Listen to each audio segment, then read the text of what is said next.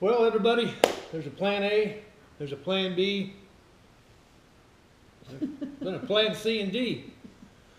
So we've come up with a new plan. It's called Plan E. Come on back. Kim will explain.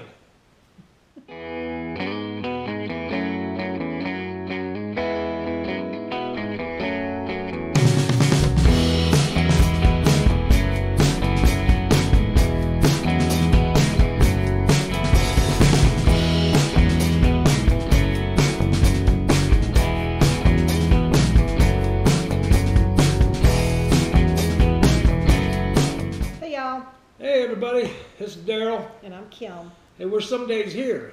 Now we used to be RV Adventure, TV, but now since we want to do a lot of different things and not just focus on an RV, we're some days here. Some days here is finally here for me. I've finally decided to retire.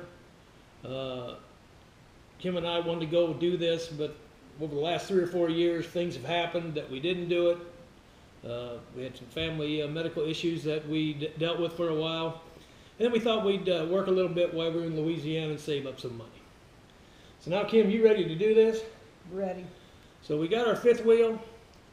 If you saw in the last episode, we were remodeling the bathroom. Kim went to town on that bad thing. She went from the front to the back and remodeled it. And we want to show you that. It's complete. But if you can take a minute, go back to Season 2, Episode 2, it gives you the walkthrough of the Heartland Landmark 2011. It's a San Antonio version. And you can see it originally the way it came. And what we did. And then the next video that we have out will show you what Kim did. Yeah, we're going to do a walkthrough.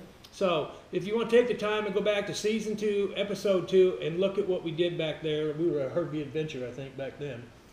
And watch that video, and then you'll be able to see the difference. Because if you just watch the one that we're fixing to put out next time, you're just going to see it Can't see the transformation. But anyway, we're going to get everybody back up to speed. We've been doing a lot in the last 60 days. We've left Louisiana, but we want to get everybody caught up. We've got a lot of different plans. We had Plan A, Plan B, Plan C. We're on Plan D now. Things change, and when you're an RV, you're flexible. You can move things around. So that's true.